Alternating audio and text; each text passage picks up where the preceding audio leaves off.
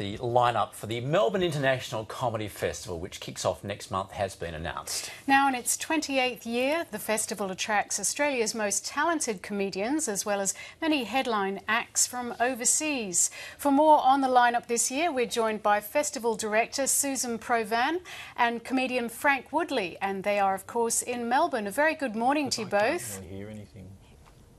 Well, that's a good start. Can you hear Susan? I can hear, but I think Frank's got a little problem. Well, I'm a maybe it's part of natural. his act, I don't know. I'm a natural You're a natural. at this, Mark, because I can't. You're probably talking now, and I'm probably talking over you. We'll use but I can't hear anything sign in language, this. maybe. Okay. We'll try and fix that problem. Let's start with Susan. Yeah, You real. could It's real. you could ask me questions to ask him. That's a good idea. We might try that. Susan, let's set up this the festival. What can the people that are attending expect? Well, they can expect sort of 478 different shows this year, a huge festive atmosphere, lots of shows, stuff on TV. Frank, I'm being just. able to hear things and see things.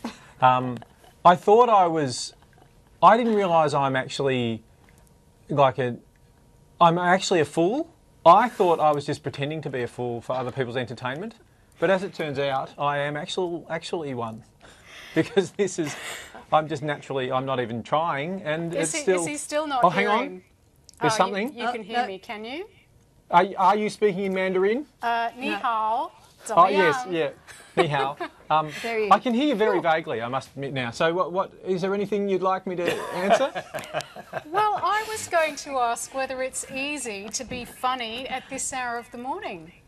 Well, clearly it is for me if you're genetically a buffhead. Oh, look, it's not. I tell you what, there are lots of comedians who do breakfast radio, which is they have to get up at 4 or 5 in the morning and be funny, and I think I couldn't quite do that. But no, this is quite leisurely and lovely. It's nice to be here.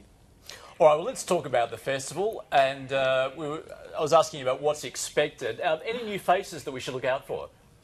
Definitely people like Luke McGregor, Celia Piccola, lots of new people coming from overseas, including Milton Jones. It's going to be his debut Australian season.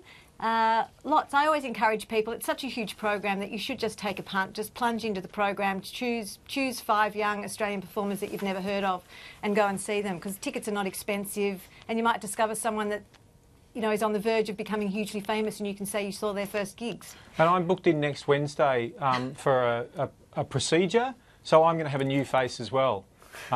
Because lots of actors and models they get plastic surgery to make themselves look more beautiful, because that's part of their job. And I was thinking, well, I should make myself look a bit funnier. So I'm getting something like this maybe, and a few extra double chins added on. So I'm going to have a new face, even as an old face. We can't wait for that one. But there's something I've always wanted to know, and I'd love to hear from both of you. It's pretty easy to discern people who are kind of born funny, but is comedy something that can be taught? Absolutely, to a certain extent. And we do workshops for kids. We've got a really big schools program called Class Clowns, and Deadly Funny Kids for Indigenous kids who are wanting to learn comedy. But I think you've really got to be born with funny bones and then just practice in front of an audience. But Frank knows more about that than me. Well, lots of people will say, with comedians, did you always feel like, were you always the class clown? And I know certainly in my case, that wasn't true. I was the class trapeze artist, which required a lot more logistical preparation. I had to get into the class maybe an hour or two beforehand. But I didn't think it was going to be comedy for me. I thought it was going to be more like hanging on things.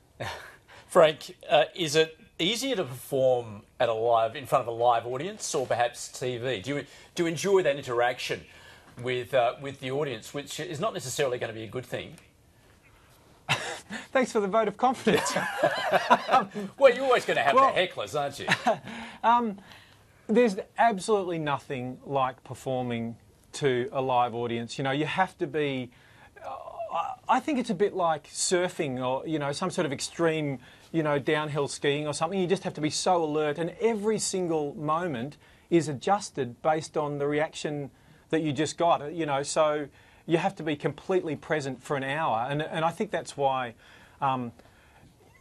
Some forms of live entertainment can almost be as enjoyable if you see them on a screen or a recording of music. But I mean, I guess live music is very, very different as well. But comedy is so different live because of that atmosphere, you know, and that's why I've been trying out a bunch of the jokes that I'm going to be doing in the Comedy Festival the last few weeks in front of live audiences to see how they will react. I did a show last night actually where I did an hour, and unfortunately the audience only laughed at one joke, but they found it so funny they laughed for 55 minutes. So I've just got to find another 5 minutes and then the show will be ready.